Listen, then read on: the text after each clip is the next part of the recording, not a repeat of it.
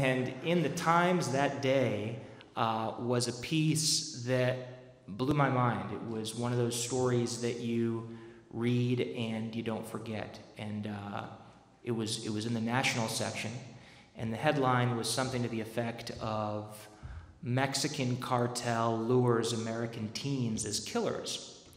And it was an article about these boys from Laredo, Texas, which is right on the border with Mexico.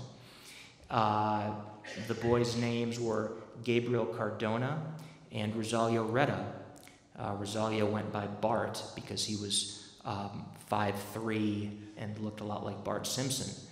And they worked with other boys in Laredo, and they'd all become operatives for a very dangerous drug cartel called the Zetas.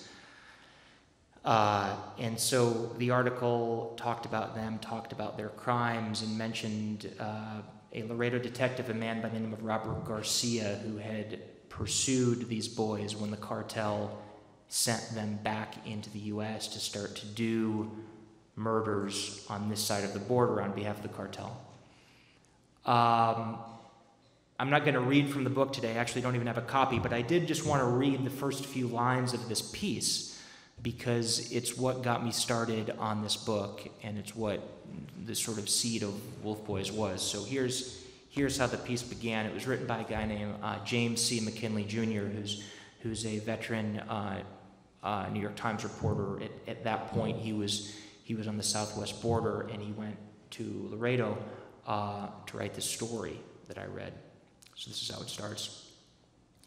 When he was finally caught, Rosalio Retta told detectives here that he had felt a thrill each time he killed. It was like being Superman or James Bond, he said. I like what I do, he told the police in a videotaped confession. I don't deny it. Mr. Retta was 13 when he was recruited by the Zetas. He was one of a group of American teenagers from the impoverished streets of Laredo who was lured into the drug wars across the Rio Grande in Mexico with promises of high pay, fancy cars, and sexy women. After a short apprenticeship in Mexico, the young men lived in an expensive house in Texas, available to kill whenever called on.